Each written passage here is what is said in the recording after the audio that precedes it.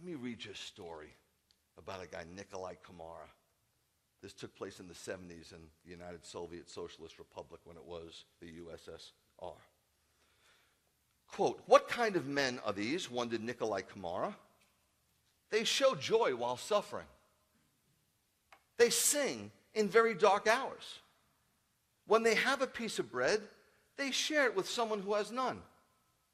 Morning and evening, they fold their hands and speak to someone whom no one can see. And as they do, their faces shine." For months, Kamara had watched the Christians who shared his cell in the communist prison. Unlike the believers who were in prison for refusing to deny their faith in Jesus, Kamara was there for crimes he had committed. Arrested for robbery, he had been sentenced to prison for 10 years. He described himself as, quote, "a man with no conscience." Excuse me one sec. One day, two of the Christians sat down with Kamara. He told them the sad story of his life and finished by saying, "I am a lost man."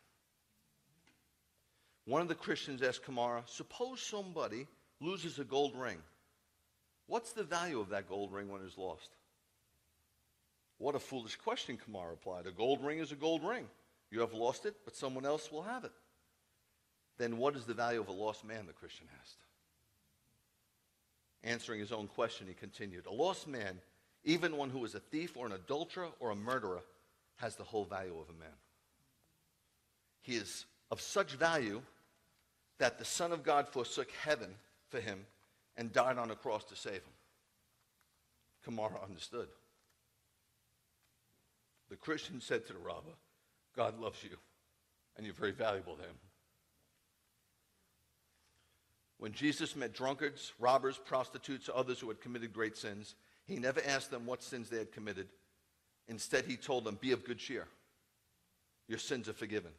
I also tell you, Kamara, that your sins are forgiven because Jesus died for you. You just have to believe that and receive that and confess." Kamara became a Christian. When he finished his prison term and was set free, he joined the underground church, even though it was in constant threat from the KGB. That's the Committee for State Security. They were in force from 1954 to 91. He became a faithful member of his local congregation. Sometime later, the pastor of Kamara's church was arrested.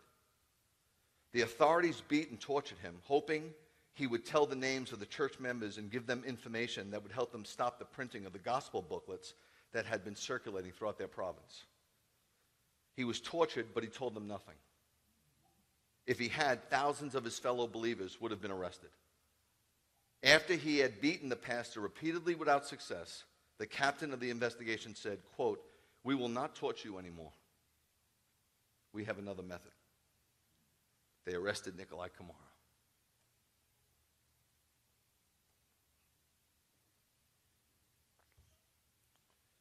They brought him before the pastor and told him, "If you do not tell all the secrets of your church, pastor, we will torture Kamara in front of you."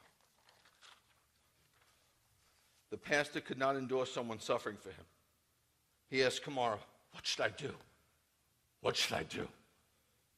Kamara said to him, quote, "Be faithful to Jesus.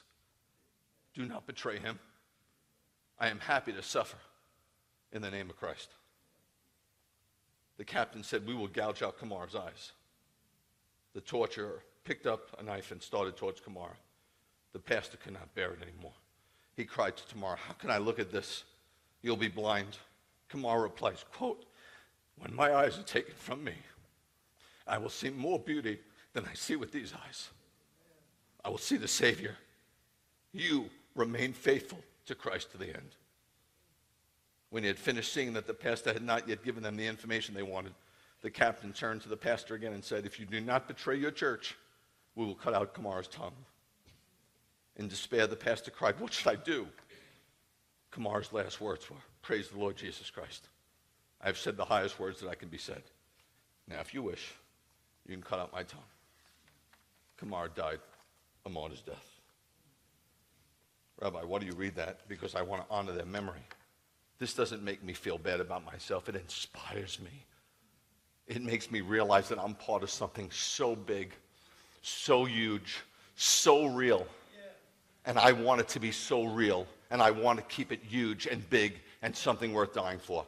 That's why I think of these guys, and that's why I pray for these guys.